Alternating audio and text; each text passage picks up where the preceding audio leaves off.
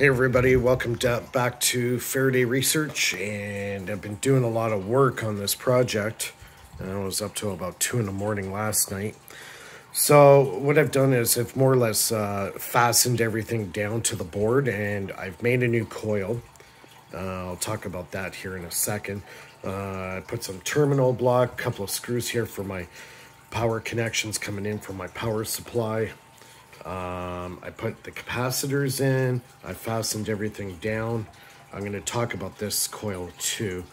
And I also installed those really large, super powerful 15 kVA capacitors. So I got those in line, I got 3 of them. And it's set up in series. And then from there it goes and hits another neon light. And then from there it goes through this large coil.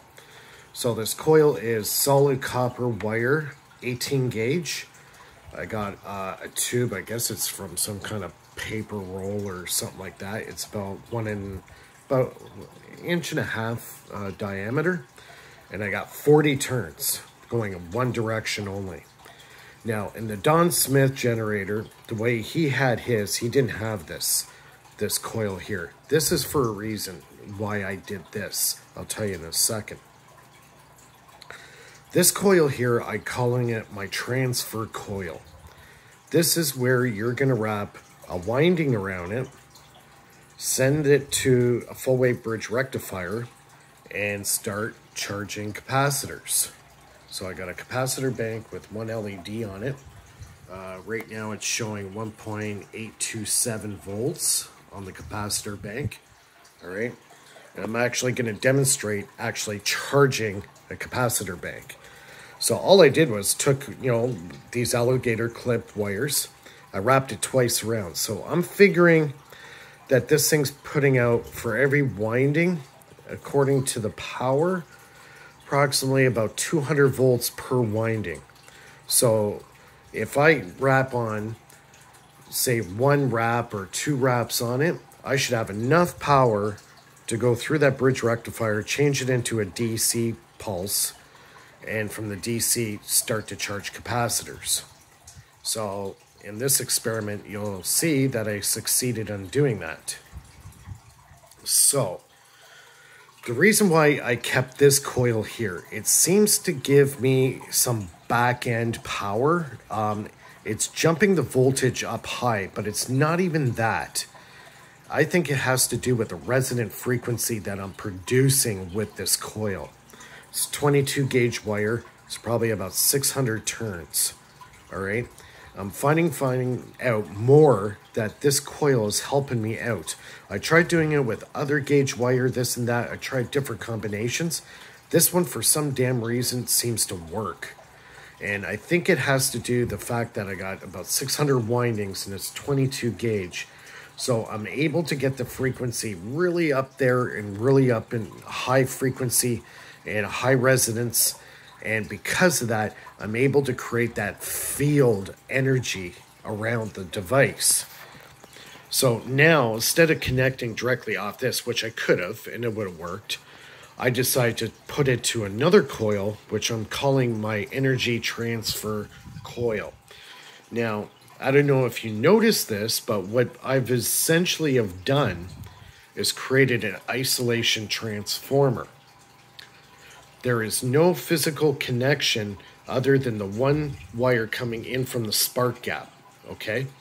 If this was a solid connection and then it went into this coil, I would load this coil up and my amp meter would go into a heavy load. It would start drawing a lot of current. From what I've learned from Gerald Morin, he has discovered that the spark gap eliminates the load. This is very, very, very important. If you can eliminate the load on a device, you've basically especially with a pulse motor, you've now basically eliminated the effects of Lenz's law. The second you put a load on a pulse motor, and I've been working with them for quite a while, the second you put a load on the pulse motor generator, if you don't have a spark gap, you're going to start drawing a lot of amps from your source. That's going to kill your motor. And that's why I always kept that little relay spark switch that you can buy at Canadian Tire or Automart or whatever. It's an automotive relay switch. I don't have it with me right now. But when that switch opens and closes at the speed it's going, it's releasing a spark. And when it's doing that, that's why I'm able to run my pulse motor at 130 milliamps. If I didn't use that and I used a regular transistor or any other method without a spark, you can guaranteed I'm going to be pulling over 300 to 400 milliamps out of that pulse motor. Very, very important discovery. And I can thank Gerald Morton for that one. So in my circuit, I have two. So the first spark gap is for the L1 coil. That's this red wire here. 4 or 5 windings, good enough. That's the first spark gap. Then the wire coming off the 600 leads goes in here, goes through the neon bulb and into the second spark gap. All right. So I got the high voltage, high frequency coming off this coil. Okay. I don't want to pull a lot of load off it. Otherwise it just kills the system. So what do? Put it through a second spark gap. Now I've killed the lens effect is gone. Okay, there's no load anymore because like it only takes about, if I'm really cranking it up on this high voltage module, the most of my crankouts maybe 350, 400, maybe a half an amp, but I'm cranking out 9,000, 6 to 9,000 volts. That's a lot different than working with say like 12 volts. If you're working with 12 volts and you're pulling a half an amp off your prime mover, you're definitely on the wrong track because you're going to kill that battery out in no time. I'm cranking out 6,000 to 9,000 volts and I'm only pulling 350 milliamps. That's nothing. It's nothing. Absolutely nothing. So goes through the second spark up, then I put it through these 15 kVA. These are 20,000 picofarads. These are really large, and I'll tell you right now, they will kill you. So if you hook them up wrong, I got them hooked up in series, okay? And when this thing is running, you do not want to touch those damn things because they will throw a spark about 1 inch long. So this is danger, danger, be careful, all right, guys? Trust me, I know. I fried myself a couple weeks ago. It wasn't pretty, but I did it the safe way. I used one hand rule and I knew I was going to get shocked, so I knew how to react to protect myself. But under no circumstances do you take that chance, all right? This is high voltage. This is stuff that you would see on a power line, all right? So let's carry on. So it comes off the spark gap, goes through the 3 15 kVA, 20,000 picofarad ceramic capacitors. Comes through there, goes through one more neon. Now I'm finding also the neon is also like a spark gap switch as well.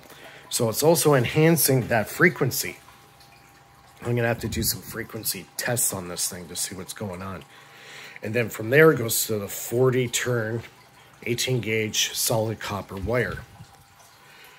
So from there, now I wrap the 2 windings around the coil. I'm calling this my voltage transfer coil. Now I can tap off this as many times as I want and charge as many things as I want.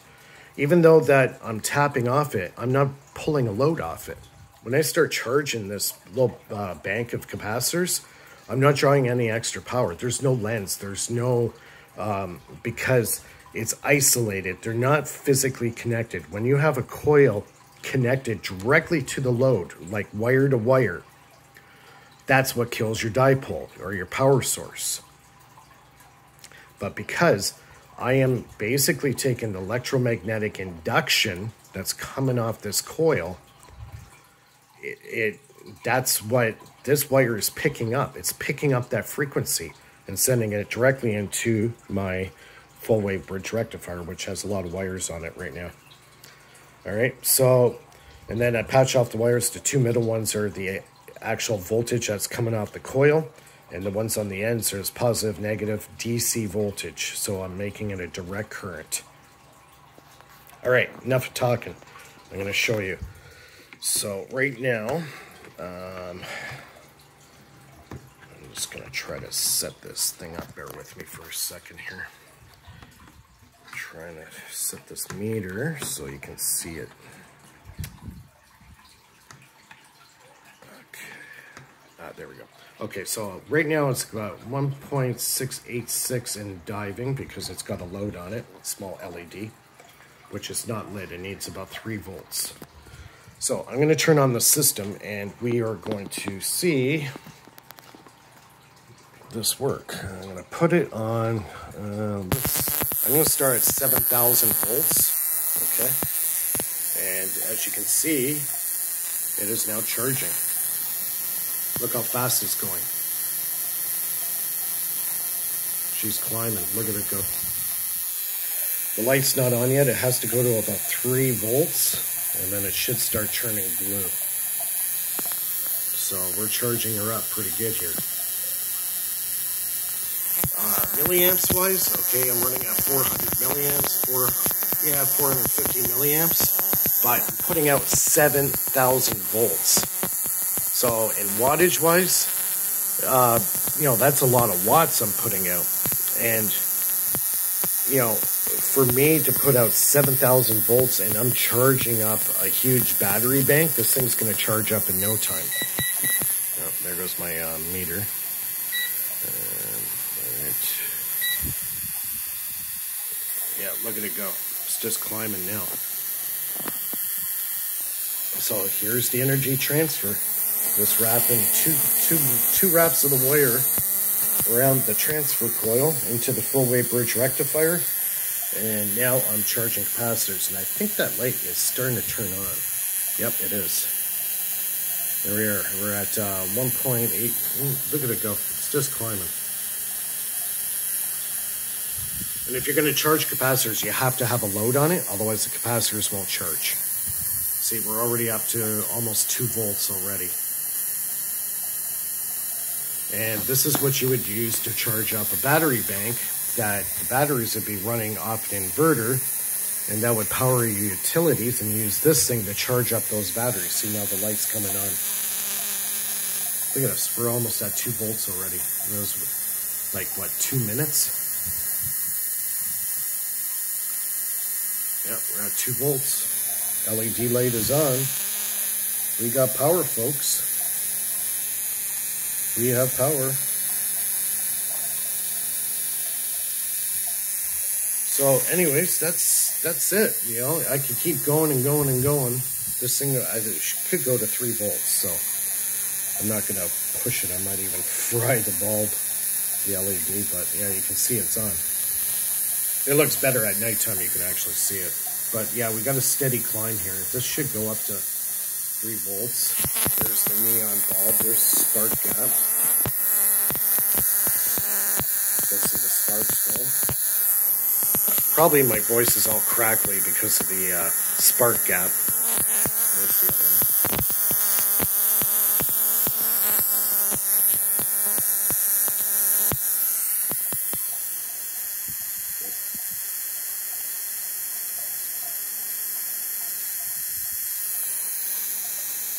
LED's fully lit. So yeah, it's working. It's doing exactly what I want. Now, if I hook this up to a pulse motor and then charge a big bank and then use this and charge that big power bank up, I could have a pulse motor running forever, pretty much. Because it takes very little power to run this thing. Because I can charge a capacitor bank so fast. Like a battery, a 12-volt car battery, would take 12 to 13 hours to fully charge. Well, if I could charge a capacitor bank and do that in like 30 minutes or less, then this thing could technically be shut off. You run the power through the capacitor bank that runs the inverter, and then when it gets low, put it on a timer circuit, flips back on, charges it up again, It keeps going. And yeah, so look at that. It's just continuing. So I've topped out at about 2.1. Let's crank it up a little higher. Yeah, let's go 8. See if it's going to go any higher. Yeah, it's not dry. It's going up a bit.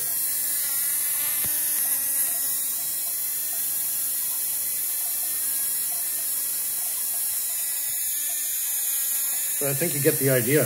I charged almost 1.5 volts in like less than about a couple minutes.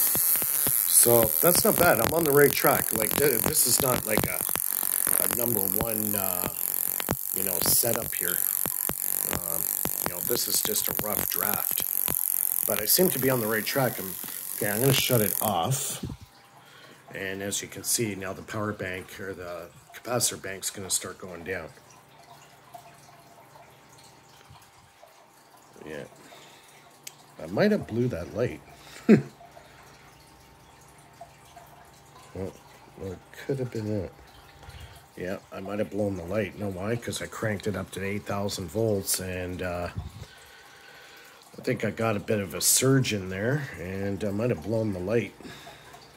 Yep, I think I blew it. Well, that happens. Sometimes you're gonna wreck stuff, burn lights out. My other voltmeter the other day, I fried that sucker to like high heaven. So yeah, little things are gonna happen. This one here is a 400 amp full wave bridge rectifier. When you're dealing with these voltage, I would get a bridge rectifier that can handle a lot of amperage. Then that way, if you get flashes, it's not going to burn out your bridge rectifier. So yeah, this is it. Yeah, it's come together. I'm actually charging things now, which is really cool. It's a small capacitor bank, but at least I know what I'm doing is actually working. It's functioning right. So yeah, we'll leave it there. We're almost at a 17 minutes there. I think that's a good enough video for today. If you like the video, give me a thumbs up. If you have any questions, comments below. Don't forget bottom right-hand corner. Don't forget to subscribe to the channel and also share it, please. Share these videos. We'll get more traffic. We've got a lot of people coming together.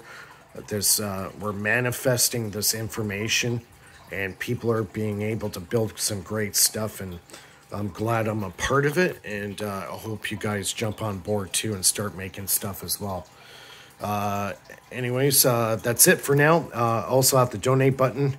If you like what I'm doing, if you feel it's worth something, donate me $1 or $2. That'd be awesome.